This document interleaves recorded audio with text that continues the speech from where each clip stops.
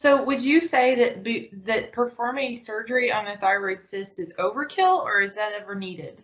It can be needed with caution in some situations. It is really a values-based decision. So it really comes down to, what does the patient want? What do I feel like I can offer?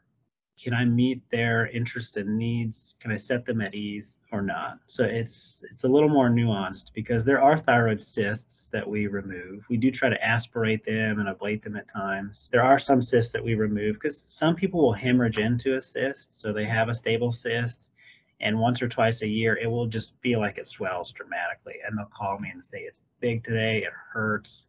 I'll bring them in and I'll aspirate it and I get blood out. And it only takes one or two times of that where people are like, get it out, I want it gone. So thyroid cysts, it would be nice to avoid surgically operating on those. I think those are great candidates for treatment by other methods. But there are situations where the value is there, that the patient says, like, I really do want it out. I feel it, it's growing, it swells periodically, and it scares me. And Mhm. that's really valuable.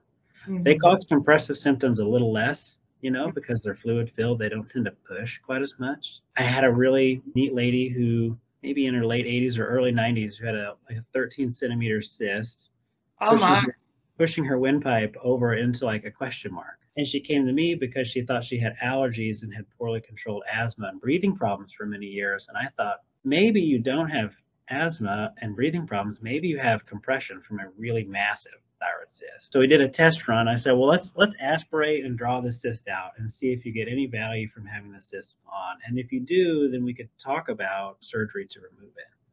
And I withdrew over 130 cc's of fluid, Wow. and she felt no different.